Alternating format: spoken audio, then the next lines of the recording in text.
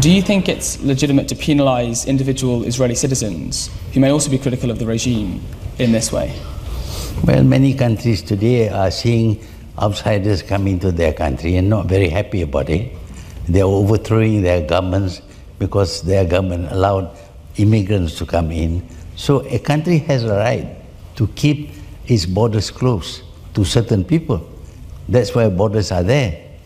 But in Malaysia, we have had no diplomatic relation with Israel at all. And we feel that they were doing a lot of wrong things, but getting away with it because nobody dares to say anything against them. I can understand this. We talk about freedom of speech, and yet you cannot say anything against Israel, against the Jews. Why is that so? If we are free to say what we like, we can say that we are something that will be regarded as anti-Semitic by the Jews. That is their right to hold such opinion of me.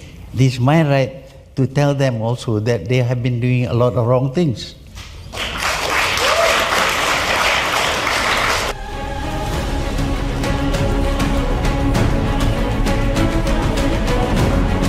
But today the Jews rule this world by proxy. They get others to fight and die for them.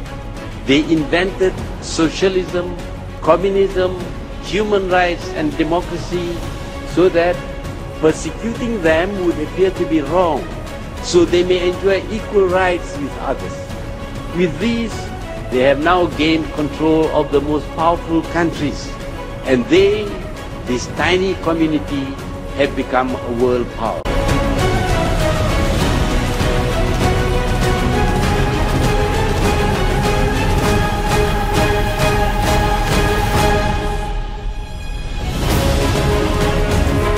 Well, it is not fair to call me anti-Semitic. They should call other people anti-Semitic. I'm not anti-Semitic. The Arabs are all Semitic people.